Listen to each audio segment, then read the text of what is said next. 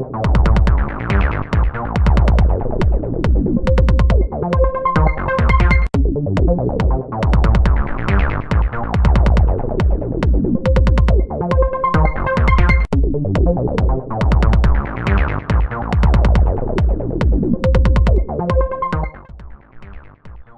experiments.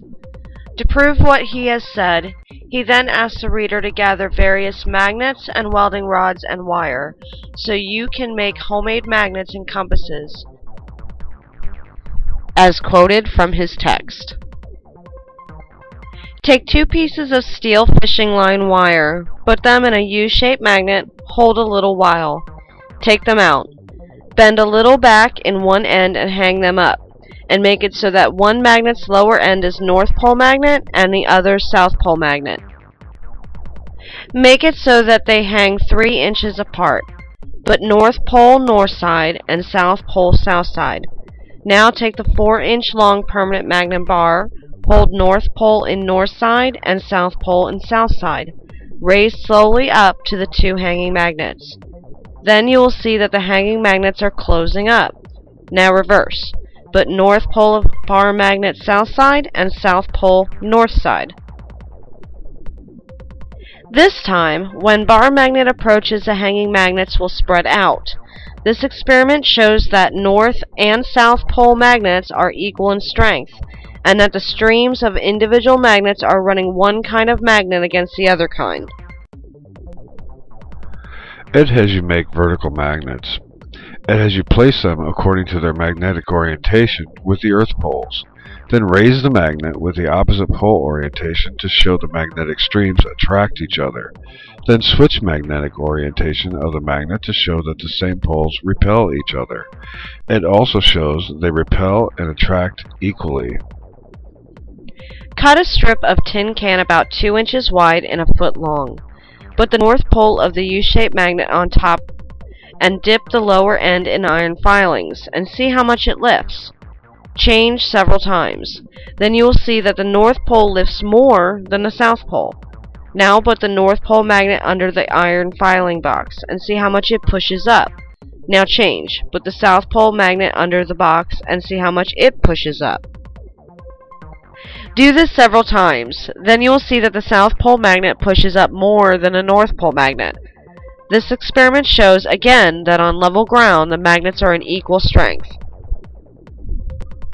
The North Pole lifts slightly more BBs and retains more after shaking the pole to see if the agitation makes the BBs fall off. I used smaller magnets than Ed did with shorter distances of magnetically induced poles. I tried the iron filings for the pushing up effect, but this method was too difficult to determine any difference. So I tried the magnetic repulsion test and found the South Pole of the magnet pushed the South Pole of the test magnet further away. Now take the 3-foot long soft steel welding rod. It is already magnetized as a permanent magnet. Hang it in a fine thread so it is level. Now measure each and you will see that the south end is longer. In my location at Rockgate between the 25th and 26th latitude and 81st longitude west. In 3-foot long magnet, the South Pole end is about 1/16 of an inch longer. Further north, it should be longer yet. But at equator, both ends of the magnet should be equal in length. In Earth's south hemisphere, the North Pole end of the magnet should be longer. This is part of the reason Ed believed the magnetism was derived from the Earth. The South Pole of the welding rod is in fact longer. I am 250 miles north of Ed's location, and the South Pole of the magnet is 1/32 of an inch longer in 2013 than the North Pole of the hanging magnetic rod.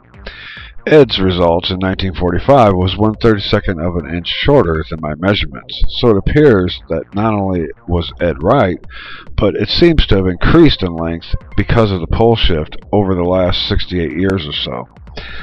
I have tried this procedure with various lengths of hard metal with the same results occurring. The magnetic balancing point is different than the material's center point. The neutral zone is also not at the center of the rod's length. Ed knew that when material was magnetized, its center of balance changed. All my hanging magnets or compasses never point to the Earth's magnetic pole. neither to the geographical pole. They point a little northeast.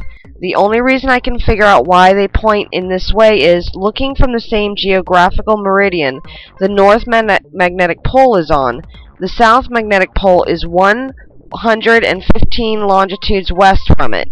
In rough estimation, the Earth's South Magnetic Pole is 260 miles west from the same meridian, and the Earth's North Pole magnet is on. That causes the North and South Pole magnets to run in northeast and southwest direction. My location is too far away from the magnetic poles, so all my magnets are guided by the general stream of individual and North and South Pole magnets. To summarize, 1. Ed once again shows with vertical magnets that the streams of magnets come out of the poles in straight streams. 2. Ed shows these streams are occurring simultaneously on each pole. 3. Ed shows the forces are equal on level ground. 4.